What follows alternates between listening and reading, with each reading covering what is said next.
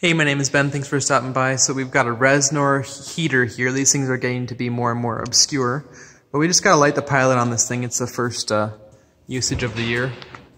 So right here, we have our gas valve, and it's currently set to off. And in this case, we have a separate button for the pilot. So right here, our gas is on. So we press in this red button here to push through gas to the pilot. Sometimes you push this big main button here. So I'm gonna go ahead and press this here now. And let me just, did it light? Nope.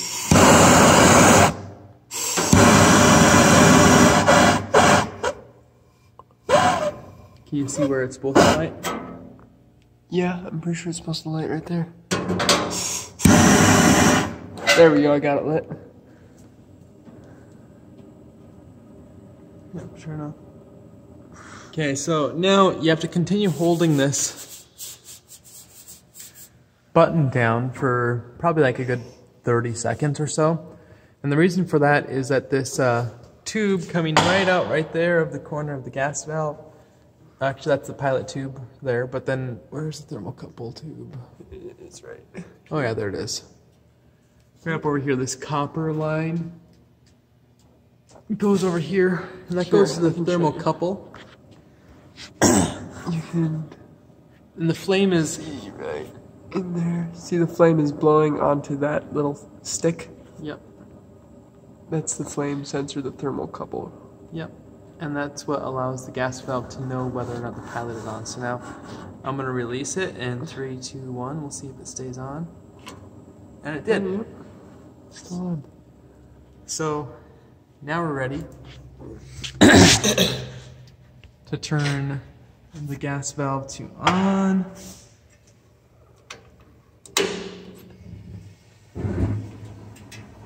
Fire. And it lit.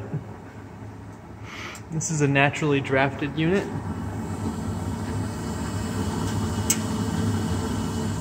So it doesn't have a combustion blower.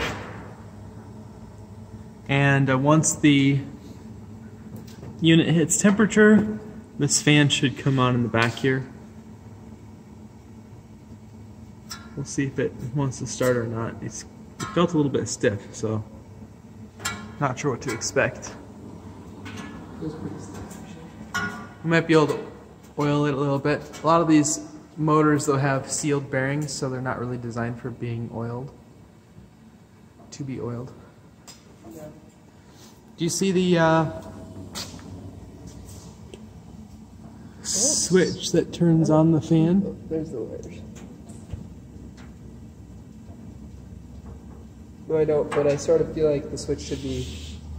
So if the fan doesn't come on, it'll shut itself off. I think the switch is underneath this side cover. Okay, that's... Other way.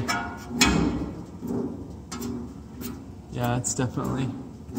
That motor's gonna probably need to be replaced. We'll get some oil and try it. We'll put some oil on it to get it working, set temporarily, and then probably have to order a motor.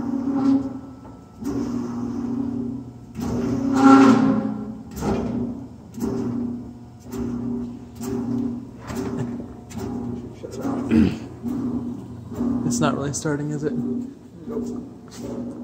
But if something goes really bad and Ruben cuts his arms off and bleeds out, thankfully we're close by to services to handle that sort of situation. Yep, we can just crawl in as a nice... Yep, nice and cozy. We better make sure it's empty. Yeah. So, Yeah, I wonder. I'm not sharing. Yeah. Alright.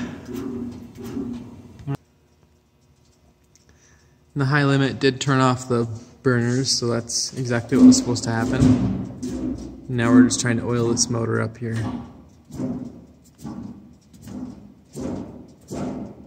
Does it feel like the fan has got power to it right now? There, it's got power now. Huh. It shut off for a second there, that's why it was spinning better. Yeah, sometimes they do that. It's kind of weird where... Oh, that's the thermal overload in the motor itself that's doing that. Because if it doesn't spin, it can't cool properly. so the motor itself will cut in and out. Thanks for watching, and we'll talk to you in the next video. If this helped you, please hit the thumbs up button and subscribe down below for more videos just like this one. Alright, see ya.